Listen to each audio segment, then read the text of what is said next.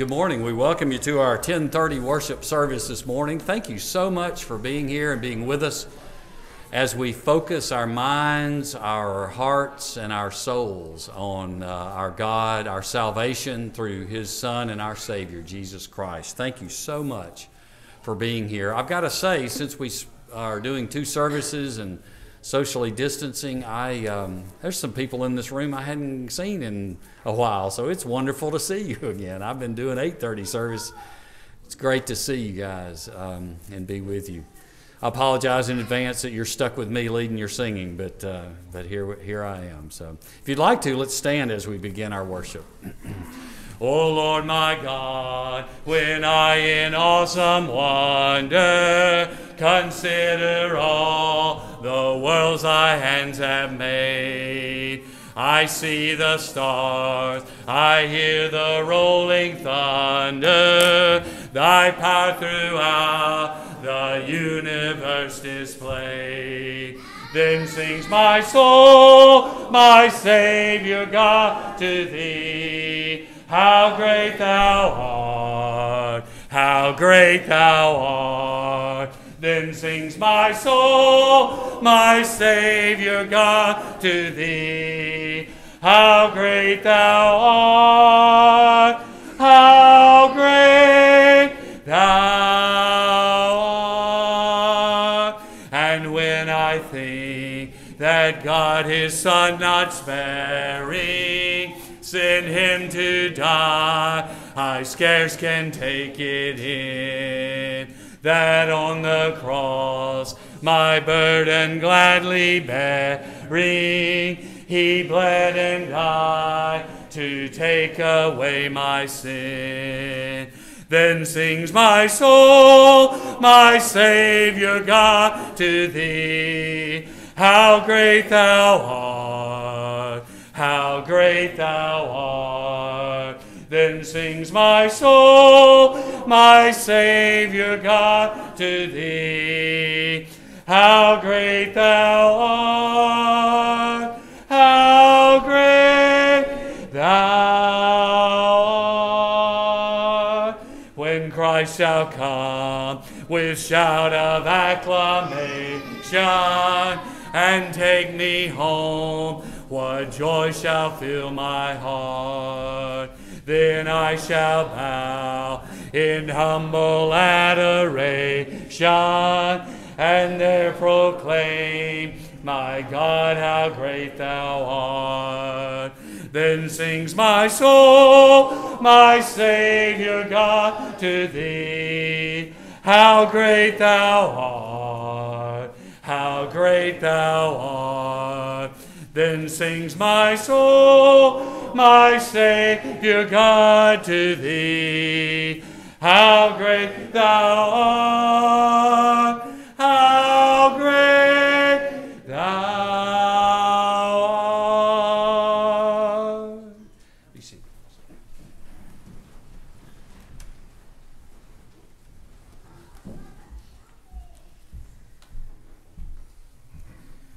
If you would join me in prayer.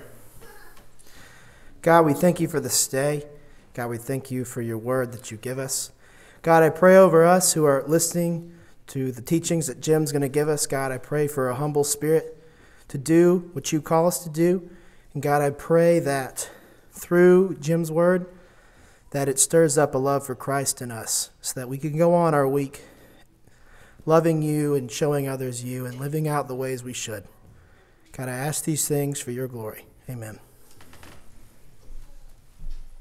Christ, we do all adore thee, and we do praise thee forever. Christ, we do all adore thee, and we do praise thee forever. For on the holy cross hast thou the world from sin redeemed.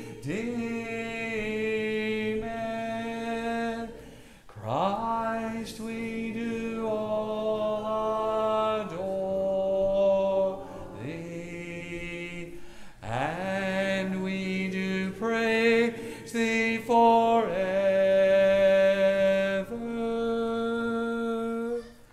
Christ, we do all adore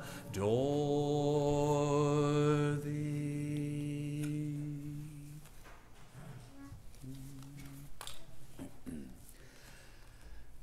Be with me, Lord, I cannot live without thee. I dare not try to take one step alone. I cannot bear the loads of life unaided. I need thy strength to lean myself upon. Be with me, Lord, and then if dangers threaten, if storms of trial burst above my head, if lashing seas leap everywhere about me, they cannot harm or make my heart afraid. Be with me, Lord, no other gift or blessing thou couldst bestow could with this one compare. A constant sense of thy abiding presence where'er I am, to feel that thou art near.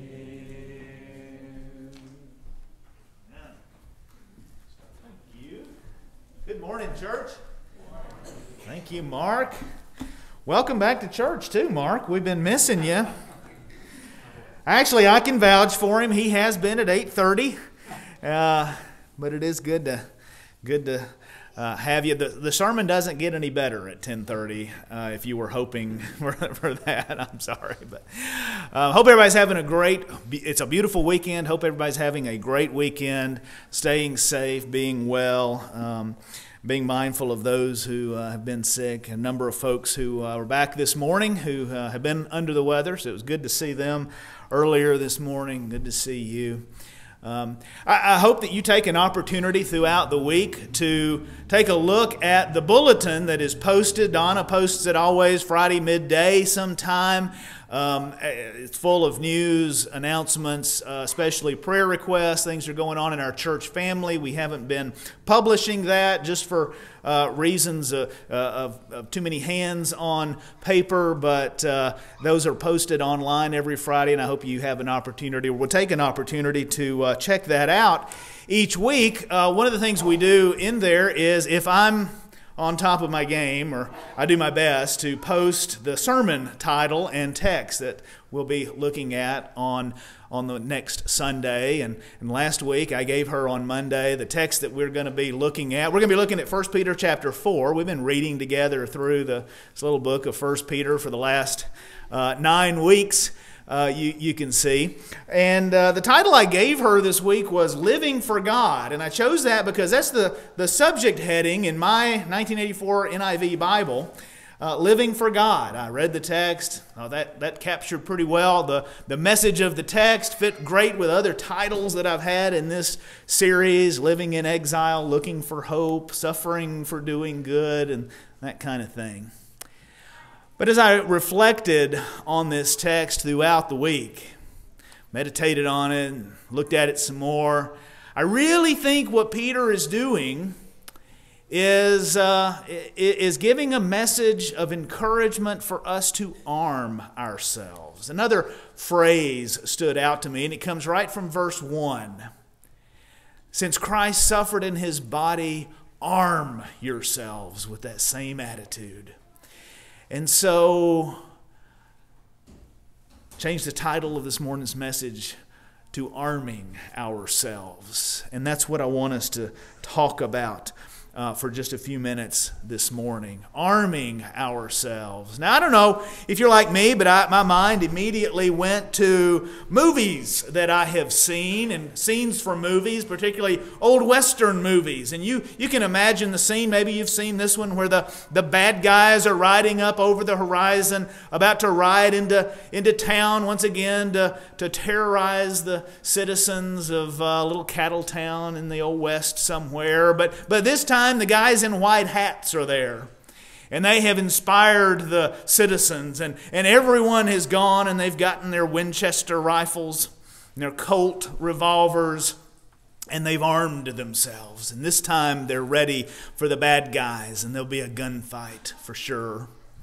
Or maybe the old James Bond movies that I watched too many of as a kid, the ones where Roger Moore would stop off at the armorer before heading out to face off against the latest dastardly villain.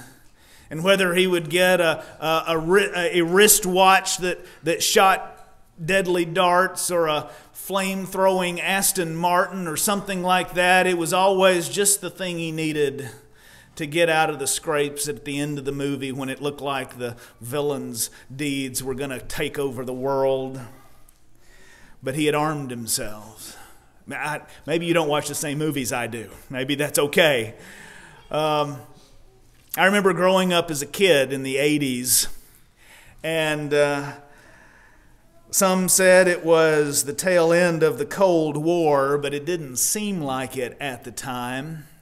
I can remember even as a kid kind of being a nerd and watching the evening news every night, and I would hear words like nuclear proliferation and arms race and assured mutual destruction. And I wasn't sure what those things meant, but I got the impression that the grown-ups were all concerned that the Soviet Union, the evil empire, had their missiles pointed in our direction, and so we'd better point some in theirs. And so that's what we did. And we amassed bigger and badder and more abundant destructive weapons. We armed ourselves. We armed ourselves. But Peter's admonition here is to arm ourselves wasn't to run and get your Colt revolvers or your Winchester rifles or your flamethrowers or anything like that, but rather he says, arm yourselves with the attitude of Christ. And he did so, I think, because he knew that the Christians to whom he was writing, scattered throughout Asia Minor in the first century, trying to live faithful Christian lives in the midst of an unchristian culture, he knew that they would need to arm themselves to face the suffering, the coming persecution that was about to break out. See, Peter knows that this is going to be their best defense when it came to living as aliens and strangers in the world, as citizens of heaven, as Christians in an unbelieving world. And you'll remember in the latter half of chapter 3, if you were here last week or watched online, Peter was talking about the suffering and the persecution, the ostracism that Christians in that day were experiencing just for their choice to follow Jesus. And so it makes sense that now he turns and he says, therefore, since Christ suffered in his body, arm yourselves with that same attitude. Look at the way that Christ endured his suffering, and arm yourselves with that same attitude. So this morning, I want us to look at about the first 11 verses here in chapter 11, as I think Peter reminds those Christians of the armaments with which they can prepare themselves for the difficult days which laid ahead. First of all, let's just go back to verse 1. And he tells them to arm themselves with a commitment to righteous living. Look again at what he says there. Therefore, since Christ suffered in his body, arm yourselves with the same attitude, because he who has suffered in his body is done with sin. Is done with it. As a result, he does not live the rest of his earthly life for human desires, but rather for the will of God. For you've spent enough time in the past doing what pagans choose to do, living in debauchery, lust, drunkenness, orgies, carousing, and detestable idolatry. They think it's strange that you do not plunge with them into the same flood of dissipation, and they heap abuse on you. But they will have to give an account to Him who's ready to judge the living and the dead. For this is the reason the gospel was preached, even to those who are now dead, so that they might be judged according to men in regard to the body, but live according to God in regard to the Spirit. Commitment to righteousness. Verse 1, be done with sin, he says. Put it behind you. Don't live anymore according to the desires of the flesh, but live according to the desire of God. Because the desires of the flesh will lead you back into Babylon, back into sin. He says you put that way of life behind you. And here is one of those places where we might see that the majority of Peter's audience were coming from a Gentile background. They'd grown up in that Gentile paganism. And they'd come to follow Jesus. They had made the choice. They'd been baptized into Christ. They'd made that choice to come and to follow Jesus. Having come out of a pagan lifestyle that there is described pretty vividly in verse 3, right? Here you see sexual sin of all sorts. You see sins associated with the abuse of alcohol. You see idolatry named, that placing of some sort of activity or person or idea over God in one's life. You can't read this and tell me the Bible's not relevant today. Right? Peter says, don't go back to that old way of life. You left it behind when you came to know Jesus. Don't go back. Now, your friends are not going to understand, are they? In fact, they'll probably try to pull you back into that way of life, right? They're going to call you names and they're going to think that you're strange. But remember, in our baptism, remember we talked about that last week as Peter emphasized that in the latter part of chapter 3. In our baptism, you made a commitment to righteous living. Remember that. You made a commitment to live according to the desire of God and not according to the desire of your own sinful nature. And this message is for all of us, but young people, I want you to especially hear this. You know, the crowd can be a really powerful force, can it? The crowd. You know what I'm talking about when I'm talking about the crowd, the peers and the friends out there.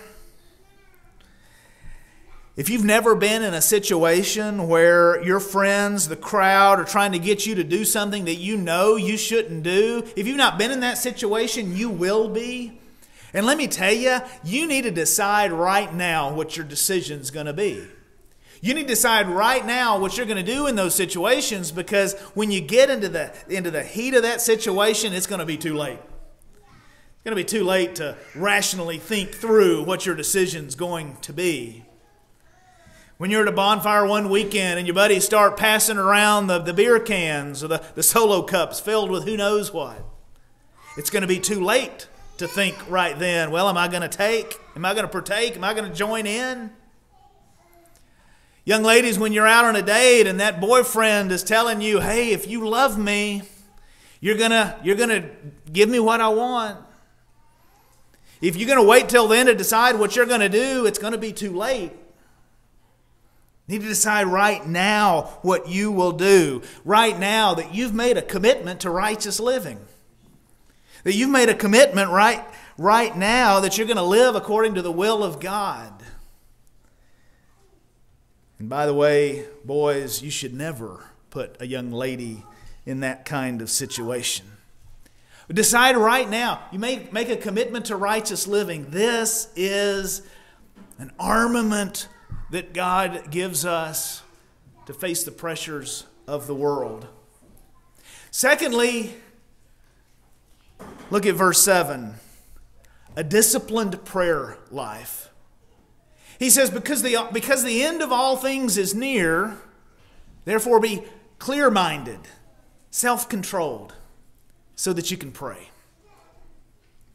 Because the end of all things is near. I'm convinced that Peter and most of the believers in the first century lived with this awareness that the end was near, that Jesus was coming back and He was coming back any time. And I think that's still true. I know we've experienced all these years and we can get complacent. We can think, well, He hasn't come in 2,000 years. Who knows when it'll be?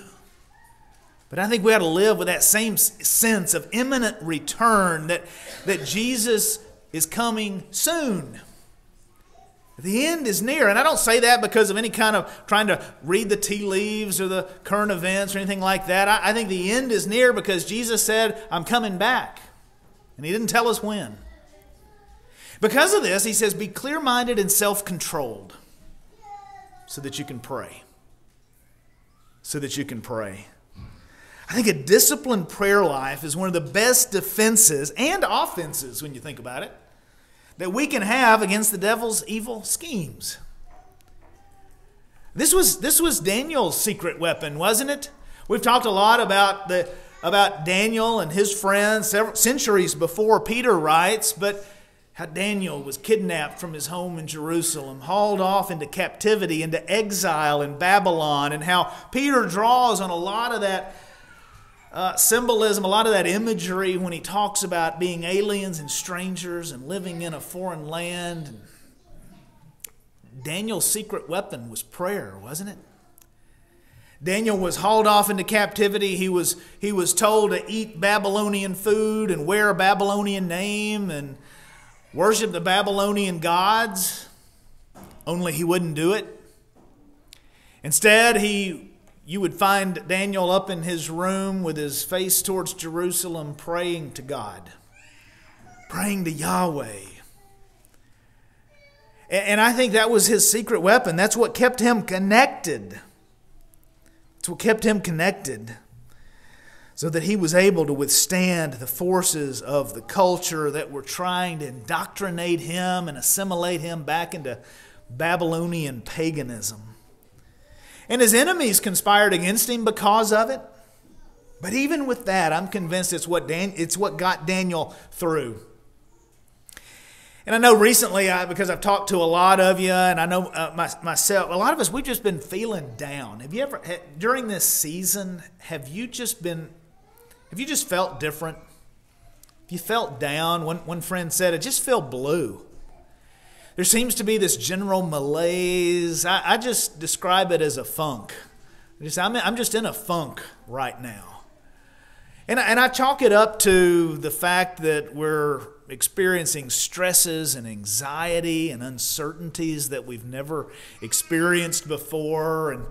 And things aren't normal. We're trying to kind of get back into things, but things aren't normal, and we're not really sure when or if they're ever going to be. And we're just in a funk. But I wonder too if I'm feeling this way because I'm not spending enough time connecting with God.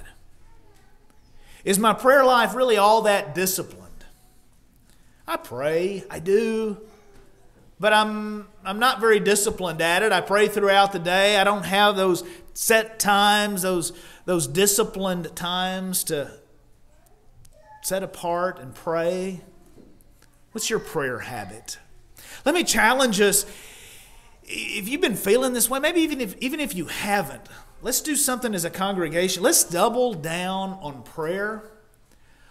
Whatever your prayer habits are, let's double down. Let's spend more time, more energy, more effort, more intentional time in prayer over this next week and see if we don't feel differently next week. See, I wonder if that's part of why I don't feel like things are quite normal. Well, they're not normal. It means we need to pray. That's the best defense we've got. And third, as Peter goes on here, look at verse 8. He says, above all, love each other deeply, because love covers over a multitude of sins.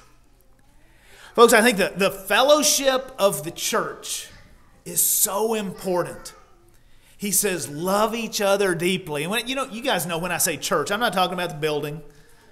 Those Christians would have had, that Peter was writing to, would have had no concept of a church being a building, an institution, or even a service. Church was about the people that they had relationships with, the others who had chosen to follow Jesus. Peter says, love each other deeply, because love covers a multitude of sins. Some of you may read this and you think, oh man, that's great. If I just love people more, then God will forgive me of my sins more. I don't think that's what Peter's saying. I think what Peter is saying here is that if you love each other deeply, from the heart, then you'll be more likely to overlook each other's offenses. To overlook, well, that's what the writer of Proverbs says, Proverb 19 and verse 11. I love this phrase, a man's wisdom gives him patience. It's to his glory to overlook an offense. Now I realize this is really countercultural these days, right? Overlooking each other's offenses. Some of us are so used to being offended that even reading this proverb offends us. But I think Peter is admonishing us to love one another so much that we can be patient with each other. We can overlook one another's offenses or irritants. Now, think about your family. We do this in the family, right? Think about, in my family, nobody, you guys know this, nobody can get on my nerves like my children. Right? I mean, they've got it, you guys got it down to an art, right? Yeah, they've studied this somewhere. They know how to get on every nerve. And they know how to push the envelope just far enough till that nerve snaps. And then they go a little further. But you know what? All is quickly forgotten. I love them. All is quickly forgotten, at least forgiven. And we can laugh about it most days, right? Because we're family. Sometimes the people you love the most are the ones who are the worst. But they're the ones we can forgive the first, right? Or ought to be. That's how it ought to be in the church, Peter's saying. This is the kind of relationships that we ought to have with one another. We just love each other so much. We can be patient. We can overlook one another's irritations. And Peter goes on to list 3 more specific ways that we can love one another as he goes on in the text. Notice verse 9. He says, first of all, offer hospitality to one another without grumbling. Oh, somebody's coming over to dinner. I gotta vacuum the carpet again. Now, without grumbling, offer hospitality. This would have been really important in the first century as evangelists traveled all over the country preaching the gospel. They relied on the hospitality of other believers who would provide them with food and lodging and sometimes financial support. They didn't have Hampton Inns to stay in as they traveled. They relied on other Christians to provide those things for them. Now, there are a lot of ways we can show hospitality today. As we greet guests to our services, as we have one another over into our homes. And I know that one of the effects of this season has been really an attack on hospitality, right? We haven't even gotten our organization back up to have official, greeters at the doors like we used to have. But what if folks just went outside and greeted guests in the parking lot? Nothing to say we couldn't do that, right? We can get creative in showing hospitality. What are some of the resources we have? How can we share those resources with others? Offer hospitality. Secondly, he says each one should use whatever gift he's received to serve others, faithfully administering God's grace in its various forms. Being faithful stewards of the gifts God has given us. God gives us all gifts and talents and abilities, and He intends for those to be used for the common good, Paul would say, to serve each other. This is how we steward God's gracious gifts to us. And finally, verse 11. If anyone speaks, he should do it as one speaking the very words of God. In other words, he says, choose your words carefully. It's awful easy to speak without thinking. Sometimes we say things that hurt other people's feelings, that hurt others. Peter says, speak as if you were speaking the very words of God. Speak with respect. Speak with civility. Speak with humility. Speak to build each other up instead of tear each other down. Above all, love each other deeply. Church, I think this is more important now than ever before. The devil is using every trick in the book to get at us. His intention is to divide us. He wants us to turn against one another. He wants to turn us inward and not outward, where we can make an impact for others. And I think we're all feeling it, aren't we? He's got some of us so scared we won't leave our homes. And He's got others so insensitive we can't see past our own biases. I heard somebody say this week that we seem as a culture to have lost our ability to see things from other people's point of view, other people's perspective. I don't know that we ever really had that ability, but that certainly seems to describe this day and time, doesn't it? Man, the devil is good at what he does. And if he can divide God's people, he can defeat God's people. Or so he thinks. He's done a pretty good job in the world. I can't think of a time in our country, at least, where we seem to be so divided. Not in my lifetime.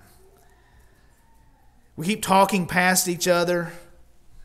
Church, we can't let that happen in the church. We can't let the enemy divide. Our love for one another above all else, he says. So vitally important, not just for our survival, but for our witness, for our testimony to Babylon, that God's ways, not ours, that God's ways are the best ways.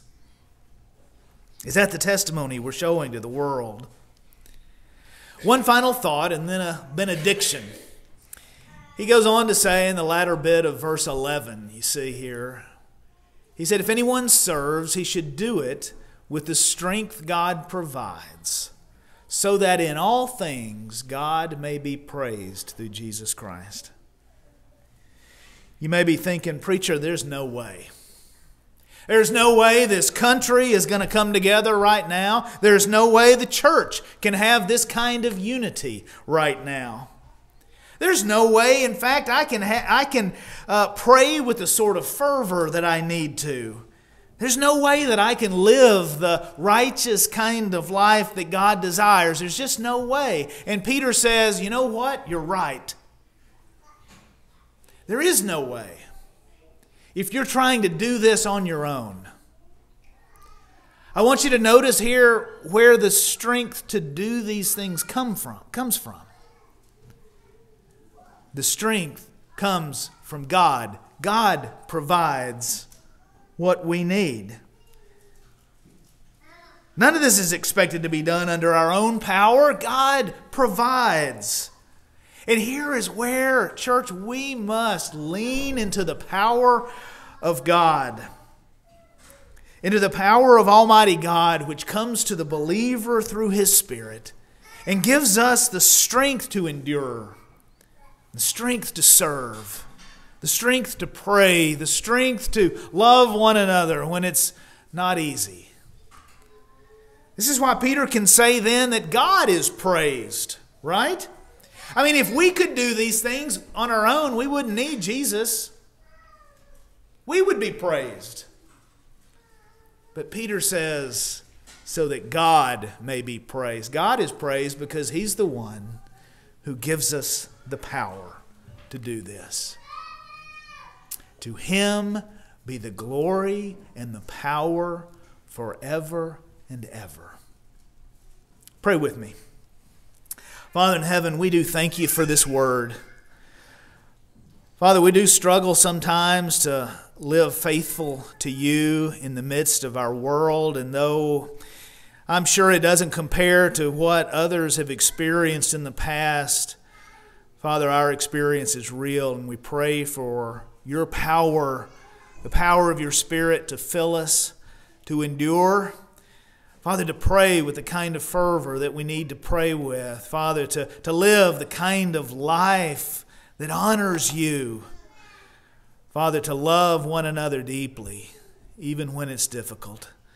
Father, give us the ability to do these things, to stand against the forces of this dark world that some days seems very, very dark.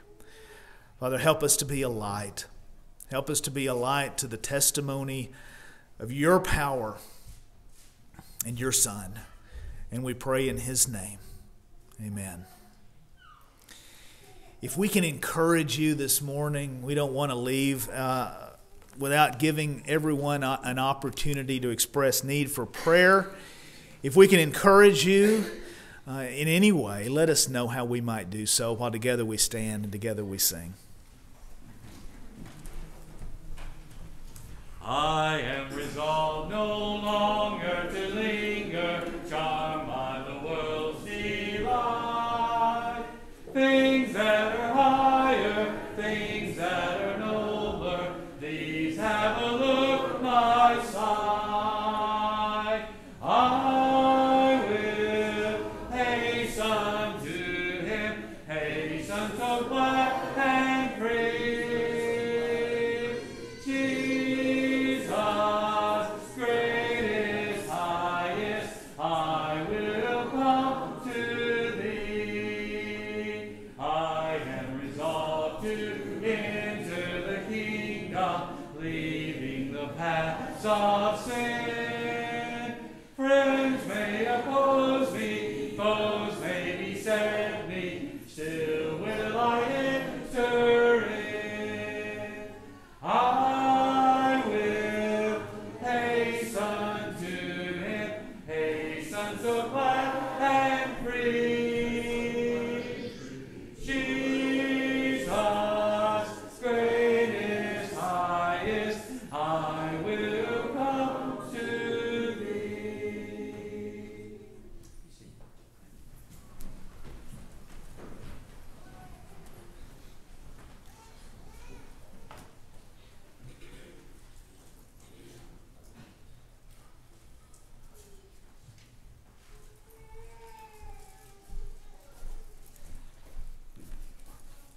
You'll peel the top layer off this communion cups. We'll give thanks for the bread.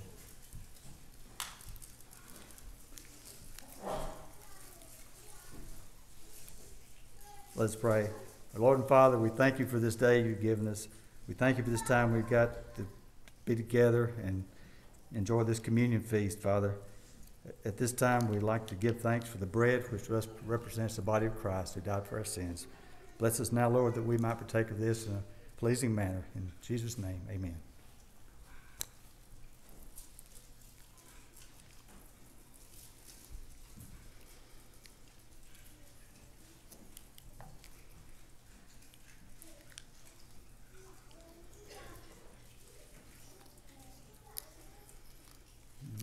Okay, you get the second? Lay together. Let us pray. In a like manner, Father, we're thankful unto Thee for this cup, which to us as Christians represents Christ's blood that was shed for our sins. Again, Lord, bless each one of us as we partake of this. In Christ's holy name we pray. Amen.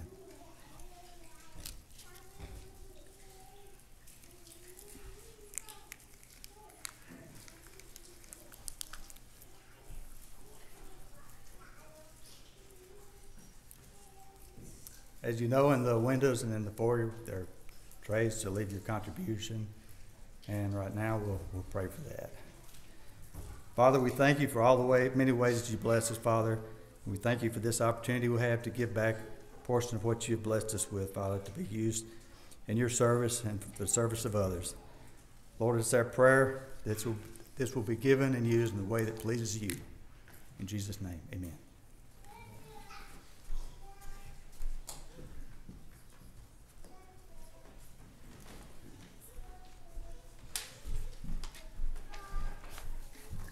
A few announcements here before we depart.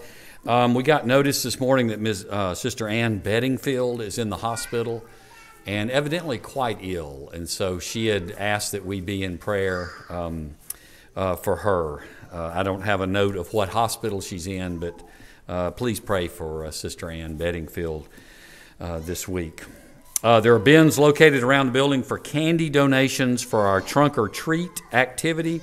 And make sure those are individually wrapped candy pieces when you make those purchases.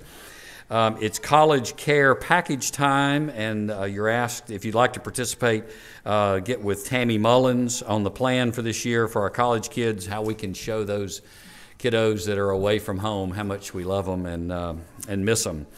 October 23rd and 24th is the men's golfing retreat. I encourage you to get with Keith Kilpatrick for all the details on that, men. And then the trunk or treat activity will be on Wednesday night, October 28th, from 6 until 8 p.m. in the fellowship hall. Because of health concerns, this event will be for Washington Street children only, trying to limit our exposure and whatnot. There will be a limited number of tables, so if you're interested in decorating a table, encourage you to sign up. There's on the bulletin board downstairs, there's a sign-up sheet where you can claim a table to decorate and participate in this activity on October 28th. This year there will not be a meal, and so again we ask that you hand out only prepackaged, individually wrapped candy. And they're also asking for no homemade candy this year or homemade treats. Just limit it to things that you can purchase. And then also refer to the online bulletin for more news and information of relevance to the congregation. If you'd like to, let's pray as we close out our service. Holy Father, we come to you this hour praising you and honoring you as the one true and living God. You are the creator of all things, and we are humbled that you allocate time and grace and mercy and love for us in all of your magnificence. But Father, we thank you for your mercy and grace toward us. We thank you for your Son Jesus, who gave his life here on earth as a sacrifice that our sins could be washed away through the shedding of the blood of that perfect Lamb. Father, we ask you this morning to be with Sister Ann Bedingfield in her illness and others that we may not know about. That the true physician that you are, you will heal them, bring them back to our presence and our fellowship in health so that they too can join in service to you. Be with us this week as we go about our work, our school, and other activities. Help us to be shining lights to bring people to an awareness of you as the true God and your Son as the only Savior. Be with us, and it's through his name that we pray. Amen.